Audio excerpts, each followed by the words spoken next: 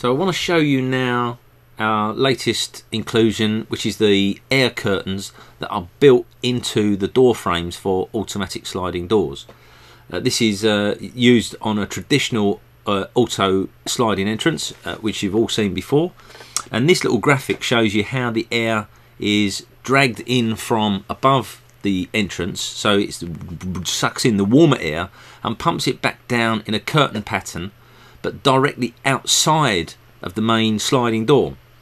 And the beauty, of course, is that it doesn't have to heat the air, and this one doesn't, but it sucks in the warmer air, so it is already pre-warmed, and consequently it's much cheaper to run.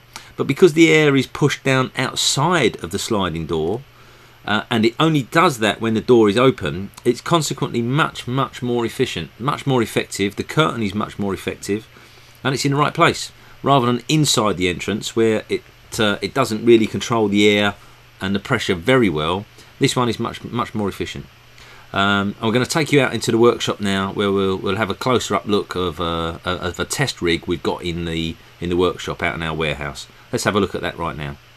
Okay, so I've come up onto the top of the operator here now, just to show you a closer up view of the air input. So you can see this section that sits above. This is the automatic door header box, where the operator is the electronics and the motor.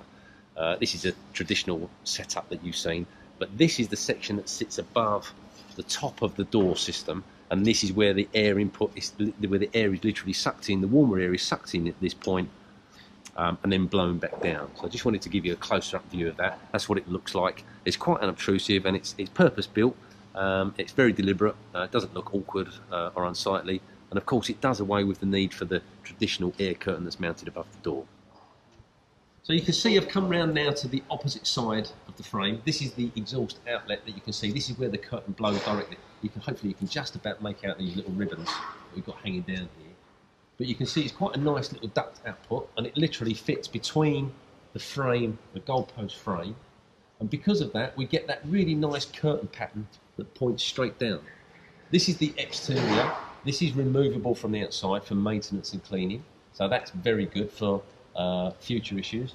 But that duct there that points that curtain immediately on the outside of the doors, if you can imagine this would be the outside. You have to excuse the background because we're in the workshop and the warehouse. But that's going to be much more efficient of a curtain, and to get that fantastic Bernoulli effect, to create that pattern, that swirling pattern of air, to keep flies and debris out, and to stop the loss of heat from inside. It creates a low air pressure outside, so that there's a positive air pressure, and that way we get that really good curtain effect. Anyway, so there we go. Built-in air curtain is exactly what you need. Call us today or email us at servicedesk@next-doors.com. There goes that fan again. Or call us on 0843 523 1063, and we'll come out and do your free survey, and we'll tell you exactly what this thing can do for you, and we'll work out some costings for you. I'm Billy Bonds. I hope you enjoyed this. If you found this useful, do give us a call and we'll come out and help you.